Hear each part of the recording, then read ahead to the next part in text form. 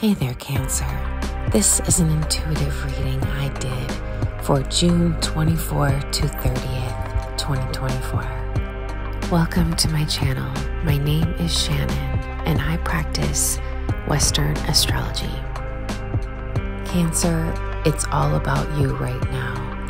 As you know, the sun is in your sign. When the sun is in Cancer, it answers to the moon, who of course is the ruler of Cancer. These energies together may make you emotional this week. The sun definitely shining a light on this part of your life. At times, this can feel overwhelming. Resist the temptation to go back into your shell.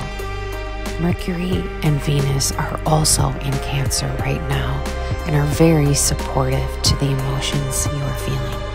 Venus brings beneficial energy and blessings, so don't be afraid to express yourself. This could express with a mother or a mother figure. The sun is approaching a square to the nodes of the moon this week. This is a moment in time that is meant to occur. A plot point. Something occurs which will move your story forward. Remember, this is light and source energy you are working with, so there's no need to fear. This is occurring to bring about balance and healing. Look for pronouncements or hidden information to come out with Mercury and Venus being together. I'm seeing the phrases, use your voice, you are safe, you are protected.